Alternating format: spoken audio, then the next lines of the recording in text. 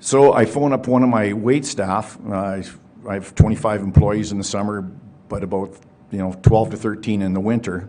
And one of my waitresses in the city that I'm fairly good friends with, I phoned her up and said, go down to the health food store, get some quercitin and some zinc, bring it up to this ward up here at the University Hospital, and I'll e-transfer you whatever it is. So she did that. I e-transferred. She said the amount, and so the next day I still hadn't got my stuff. So I said to the nurse, I said, I'm supposed to get a package up here, delivered up here. And she goes, yeah. She goes, it was delivered up here, but I showed it to the doctor, and the doctor says you can't have it. I said, oh, okay. I said, no, it's not prescribed by us, by the doctor, and whatever's prescribed by him, that's all you can have. You can't bring any other medicine in from outside. So I figured, okay, I got to think this one out. So I phoned up my ex-wife and said, go down to this health food store, go buy some quercitin zinc, and I said, break it up, open up the bottle, throw the pills in the bottom of the grapes, and bring it up here. So, so she does what I tell her, and brings it up there, and of course, she told me not to mention her name. She goes, I'll get in trouble, don't mention my name. Yeah, okay, well, I'm not going to mention her name, but you guys are all figured out who she is already. But so then the nurse sees his grapes and chocolate bars and brings it through, and of course, that was on a Tuesday.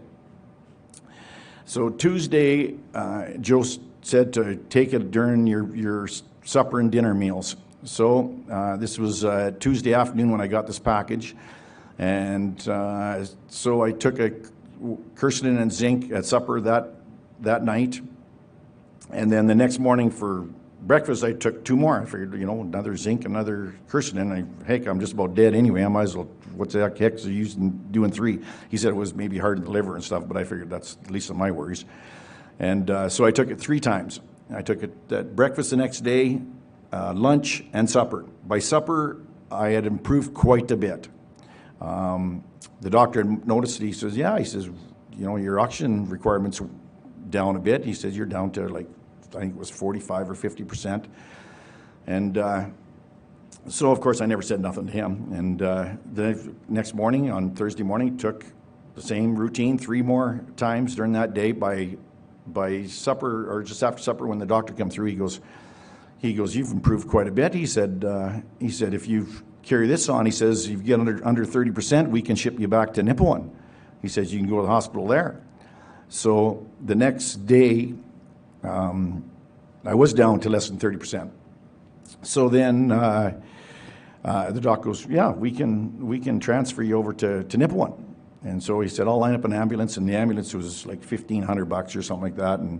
And I said, well, hey, can I just catch a ride with my ex-wife? I said, she has a house back in Tobin. She's going back Friday nights anyway because she has a business in Saskatoon. She comes up Monday night and comes back Friday night.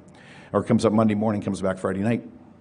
So anyway, after being convincing to the doctor, he said, okay. He said, we'll just give you an extra oxygen tank to take with you, but she's got to take you straight to Nipawin. I said, yep, fair enough. So anyway, as I'm getting my clothes on and signing out the release forms and everything as you're getting out of the hospital, I said, Doc, I got to tell you something. I said, this is tough here, but I said, you got to give this quercetin and zinc to everybody that comes in here. I said, because I smuggled it in here. And so he looks at me and he goes, how do you spell it? I said, quercetin, and I spelled it.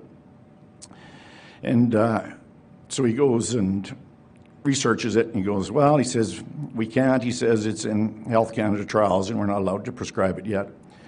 And I said, let me guess, it's going to be in Health Canada trials till everybody gets a vaccine, right? And he smiled and walked away.